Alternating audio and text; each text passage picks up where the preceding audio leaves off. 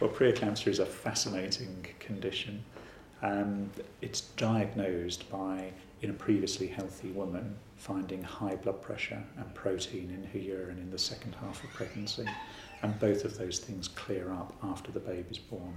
Pre-eclampsia is just one reason why consultant obstetrician Des Holden must record the blood pressure of all of his antenatal clients.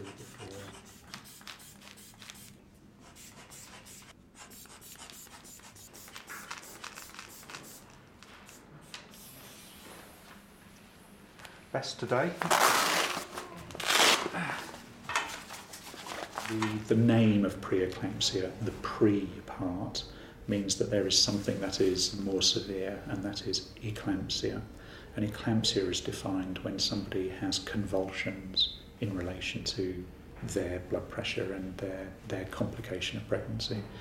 And eclampsia is a very serious condition, and there are a few deaths in the UK, and within the world there are many deaths in relation to eclampsia every year.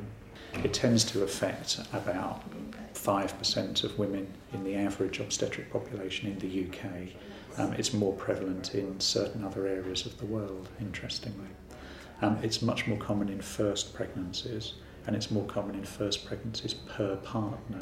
So somebody who's had pre-eclampsia with one partner and has perhaps had another baby where she had no pre-eclampsia, if she changes her partner, she can have pre-eclampsia again.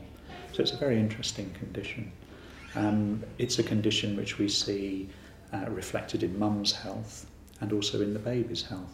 So on the mum's side of the placenta, we see a woman who often has high blood pressure, who may be a little bit more edematous and swollen, who has protein in her urine, and maybe has some subtle abnormalities of the way some other organs are working.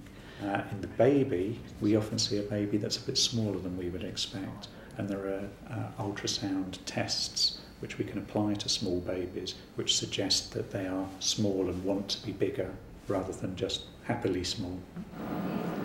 Okay, this is the placenta. This placenta's at the top of the uterus, which is great. Well, we know the cause is related to the placenta, and we know the cause is related to the way the placenta attaches to the wall of mum's uterus early in pregnancy. So although the condition only reveals itself later in pregnancy, it's certain that it's to do with events early on in the pregnancy and the way that placenta attaches. There isn't really a treatment for pre-eclampsia, and what we would teach our medical students is that the only treatment is to deliver the mum. Now, of course, if the pre-eclampsia comes on quite early in the pregnancy, we would try not to deliver, but try to get further gestational age in that baby so that it is stronger and more developed in order to be born. So the nearer the end of pregnancy that the pre-eclampsia comes on, the more we would deliver that woman when we have made the diagnosis. There's lots of exciting studies going on as to whether the risk of pre-eclampsia can be modified, whether we can take someone who's at high risk of getting it and prevent them from getting it. And there's lots of interest in using vitamins to prevent that, and the vitamins of interest are vitamin C and vitamin E, and these are a group of vitamins that are antioxidants, as anyone who goes to health food shops would know. And there's a lot of excitement about whether that can increase the gestation at which pre-eclampsia comes on. Vitamin C isn't stored in the body, so you must ensure a daily intake of foods high in the vitamin. These are broccoli, tomatoes, papaya, mango, red, yellow and orange peppers, potatoes and kiwi fruit. It's best if you eat these vegetables and fruits fresh or frozen. Tinned vegetables and fruit tend to lose a great deal of the vitamin content in the canning process. Vitamin E can be stored in the body, and those foods high in vitamin E are vegetable oils like sunflower and safflower oil, green leafy vegetables, spinach, broccoli, kiwi and mango.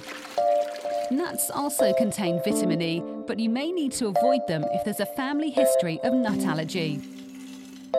Both these vitamins are known as antioxidants, which help to protect the body against free radicals, which are a byproduct of the oxygen that we breathe, and free radicals can affect healthy cell growth. There's also evidence that these vitamins can help to eliminate heart disease and certain types of cancers.